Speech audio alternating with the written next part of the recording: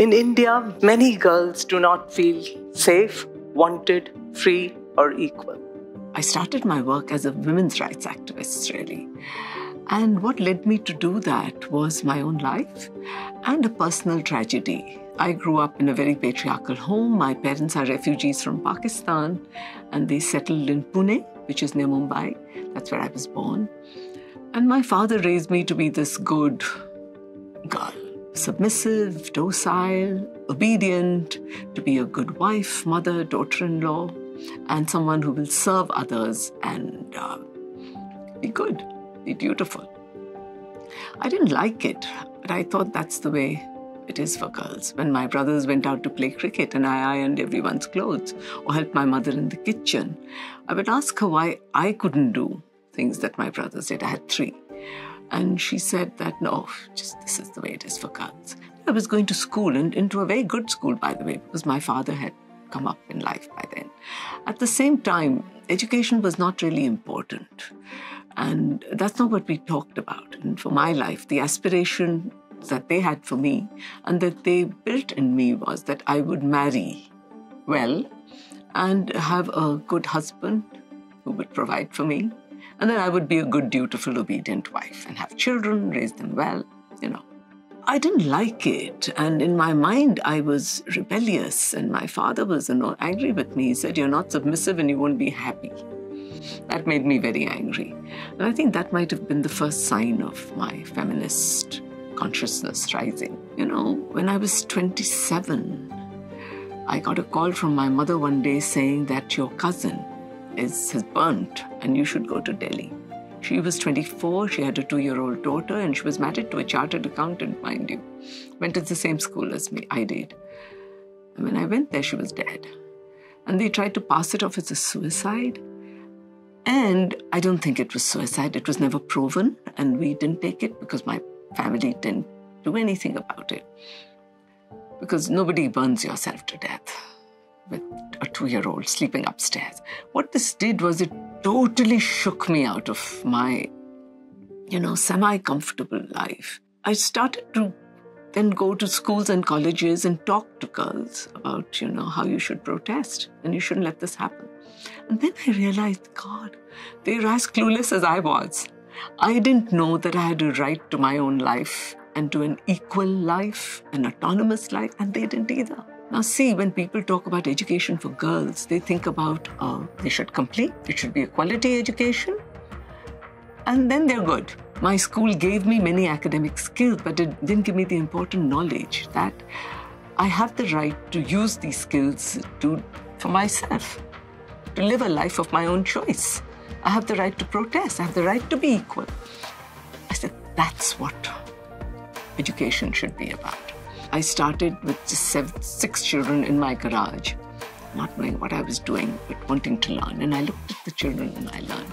And now we directly serve 8,000 schools. We work with 5 schools in rural areas, urban areas, with middle-class children, very poor girls, very marginalized youth in a college that we have. We have community-based centers. We work with special needs children. And our vision for all of them, this very diverse set of population, is that we should educate them for gender equality, for social justice, for personal flourishing, and for active democratic citizenship. So I developed a critical feminist pedagogy and then a curriculum, a teacher training module, in which now over these last 37 years, we have trained 100,000 teachers and we've reached 5 million children. And I can't even count the number of members in the community. And the goal is really to try and transform education so that it focuses on the real problems of life. The UN resolution, which came out 3 days ago, it talks about 4 things. It says we should teach children, they should learn to be, learn to do, learn to live together, and learn to learn. Guess what? We've been doing all of that for the last 37 years, right? Who am I and how am I related to the universe and others in it, right? So it means that you first of all position yourself relationally to the universe. Do everyone in it. Look at your social structure critically. Look at the power dynamic in that social structure, especially patriarchal structures, in terms of class, in terms of gender, in terms of race, caste. And then you try and understand what democracy means, what equality means, where you want to be, and what kind of a relationship should you have. You have to change the curriculum. It's totally out of date. It should actually be centered around the SDGs. And by the way, students love dealing with real problems and putting their mind to it. And they are so creative. And this is their life. This is their future. How will they navigate that? We're in a state of crisis. Climate crisis, peace crisis, maybe economic crisis. Who knows? And how are they going to navigate all of this if they haven't been thinking about these things? So to my mind, education should be about these problems. We should teach our children to think critically about them. And all the foundational skills should be centered and acquired.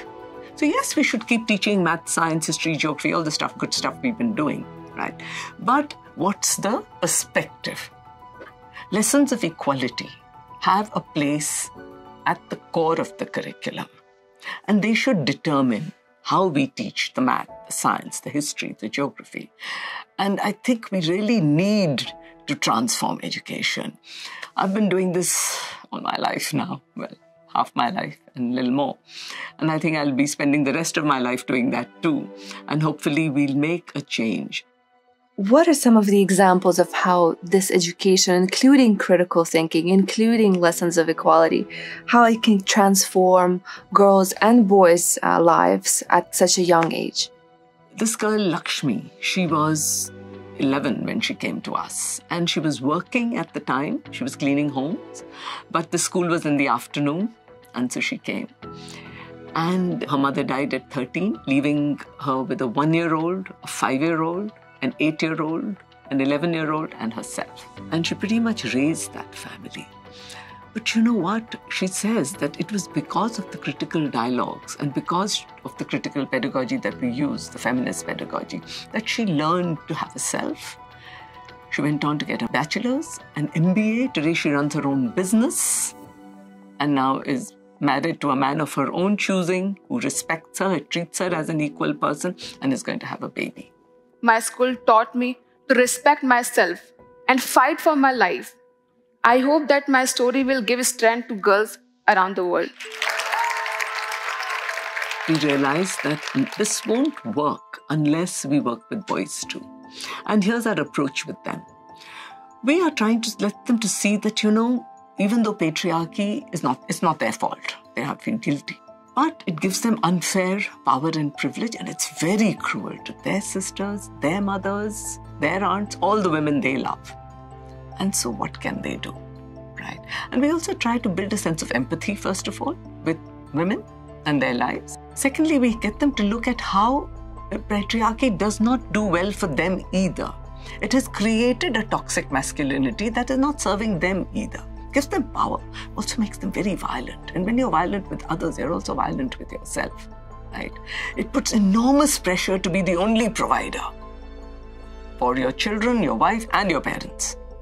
And what we've done for that is we've developed curriculum, and then we have these critical dialogues at least once a week. And I'm telling you, it has had an impact. Boys have changed. They're starting to help at home. They're also impacting their peers, right? So they're trying to get them to see, hey, this is not a good thing. Standing there and harassing girls, talking about girls in such an objectified manner, and sexualizing them so much, not a good thing.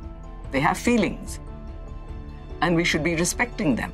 They have been standing up to their fathers at home in cases of violence, and so it does make a difference. It changes lives.